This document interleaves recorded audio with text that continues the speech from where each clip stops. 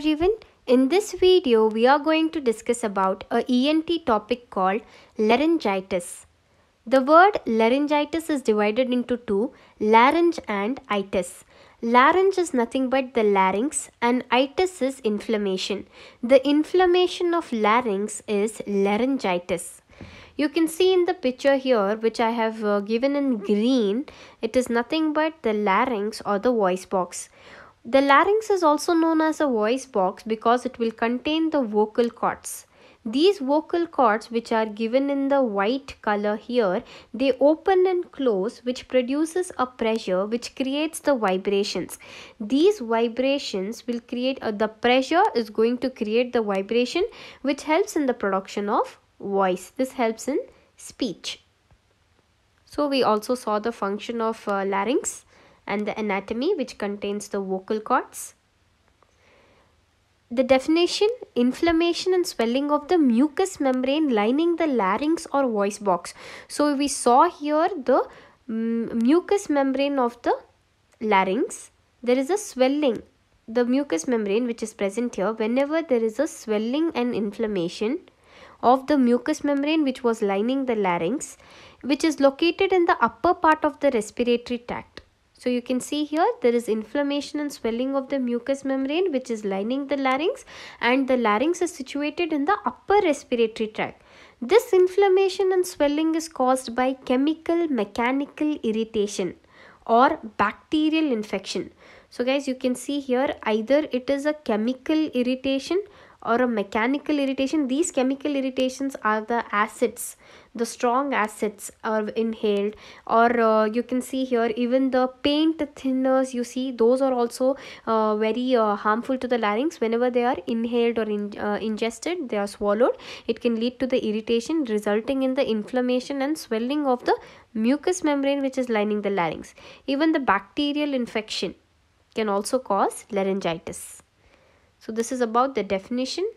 Then we move on the laryngitis, the types. The laryngitis is categorized as acute laryngitis and chronic laryngitis.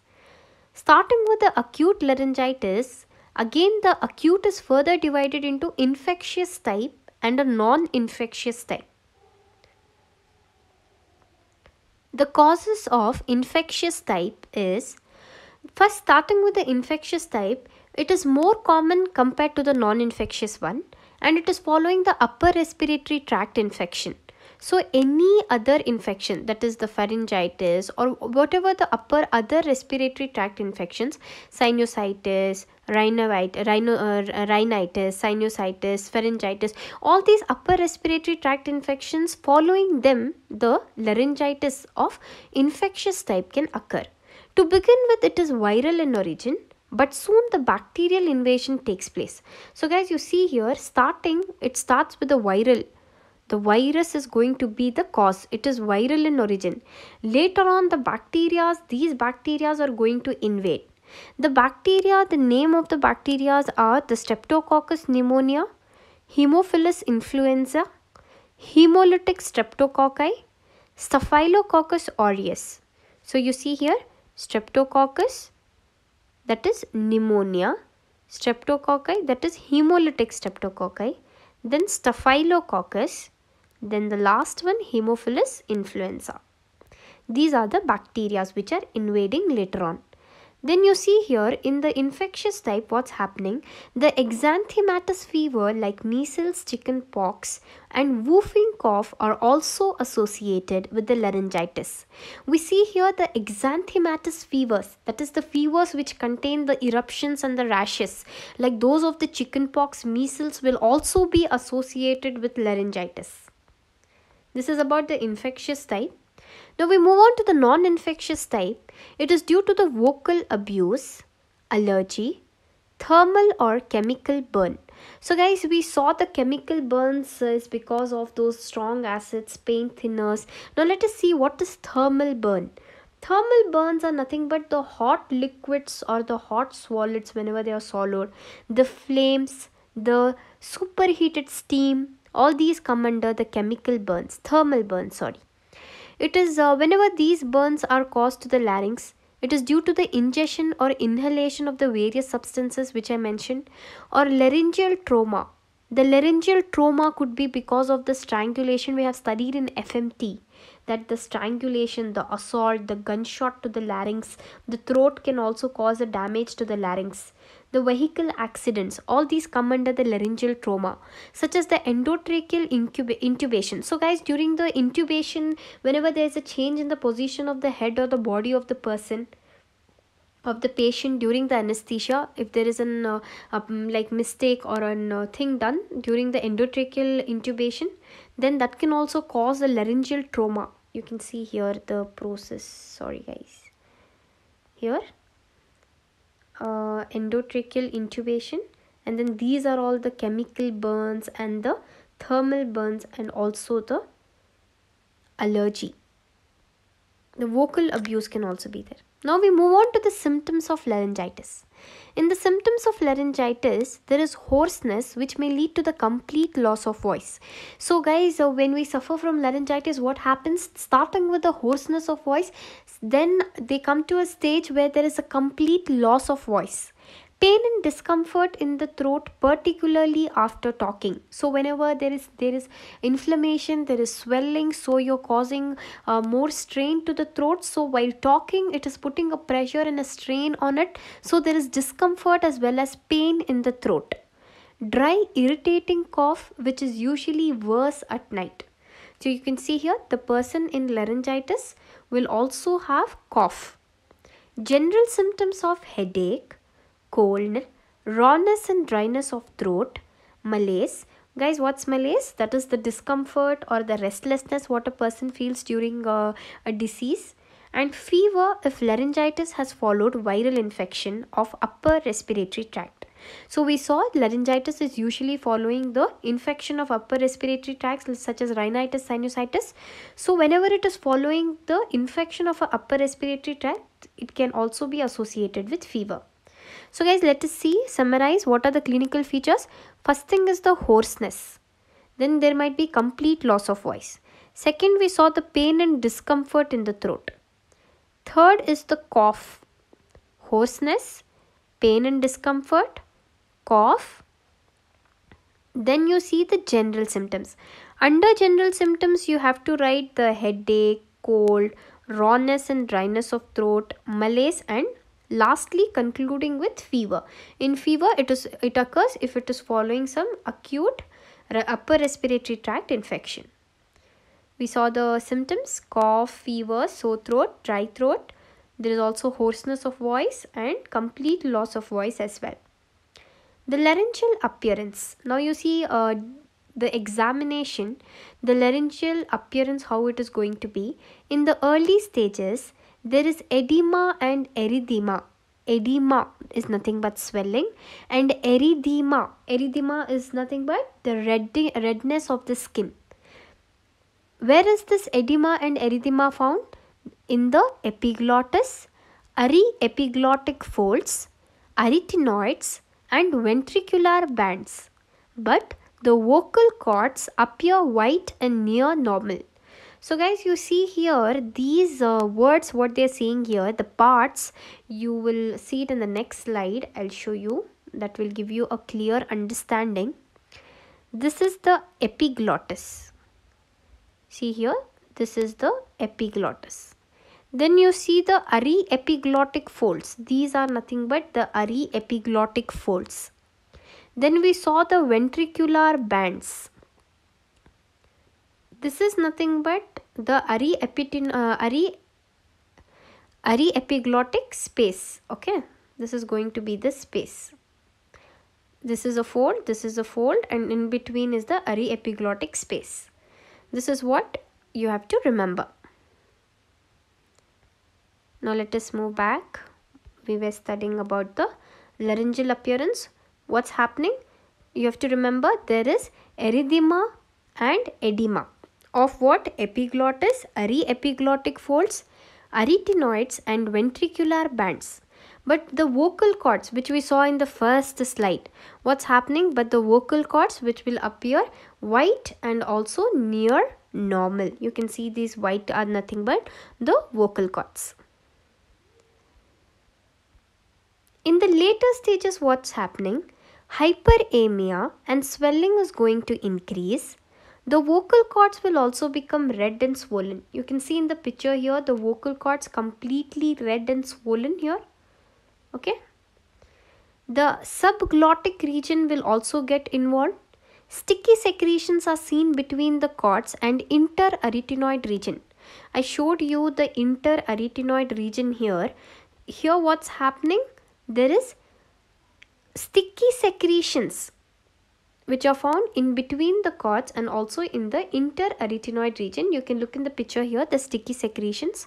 In case of the vocal abuse, submucosal hemorrhage may also be seen in the vocal cords. So what's happening? Even it can go to an extent of bleeding. You can see the pictures here. Hemorrhage can also occur. This is happening in the later stages. Let us summarize the later stages. There is hyperemia and the swelling is going to increase. Second thing we see, it is becoming red and swollen. Same thing. Subglottic region. You have to mention about the subglottic region and the sticky secretions which are in between the cords and also in the interarytenoid region. Lastly, the hemorrhage may also be seen. Submucosal hemorrhage is also seen in the later stages. This is all about the acute laryngitis. Now let us start the discussion with chronic laryngitis. So guys, you see here in the chronic laryngitis, the vocal cords being dull red, swollen and rounded. In detail we'll discuss. There are two types, chronic laryngitis without hyperplasia and chronic hypertrophic laryngitis. So you see here chronic laryngitis without hyperplasia. It is a diffuse inflammatory condition symmetrically involving the whole larynx.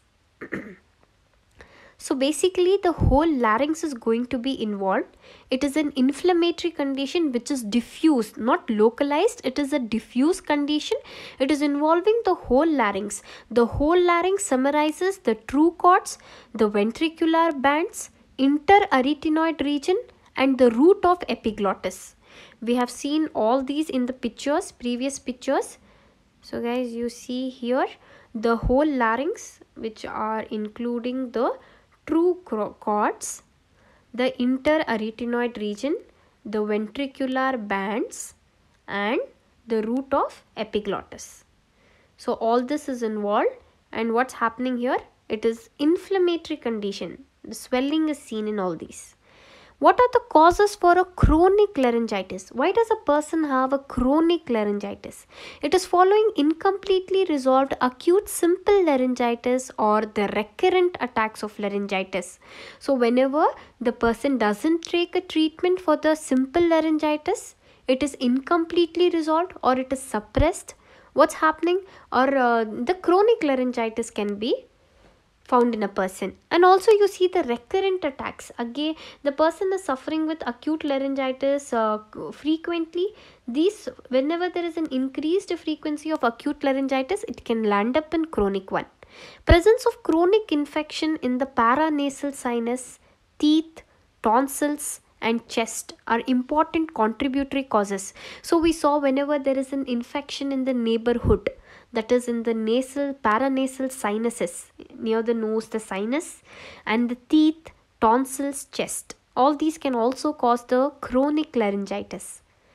Then the occupational factors like the exposure to dust and fumes such as miners, gold and ironsmiths, and also the workers in chemical industries. You can see the picture here, the person in the mine, he's a miner, in a coal miner, you can see. There is an exposure to dust and also to the fumes in the ironsmiths, goldsmiths, in these people, and also the people working in the chemical industries. These people will be exposed to fumes and dust. This can lead to chronic laryngitis. Smoking and alcohol. People habituated to these smokings, alcohol, intoxicants. Persistent trauma of the cough and chronic lung diseases. So people suffering with the chronic lung diseases where they have persistent cough, it can cause a trauma of larynx. Then we move on to the chronic hypertrophic laryngitis.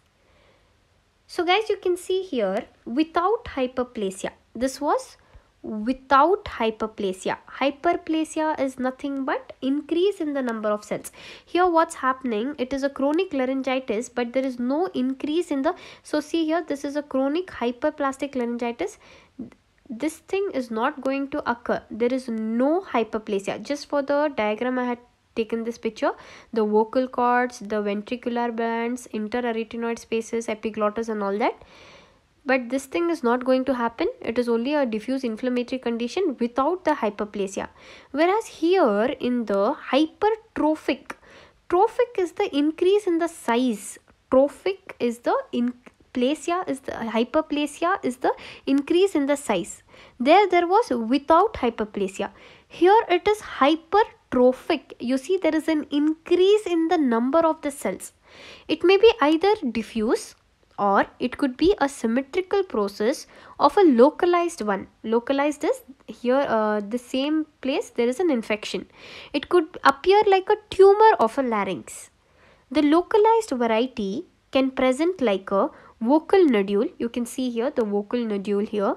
Vocal polyp in the picture here, the polyp which is formed, and a contact ulcer. It can also be formed it can also appear like a contact ulcer in the larynx. So guys, in the hypertrophic one, how is it? It is like a polyp or a nodule or an ulcer.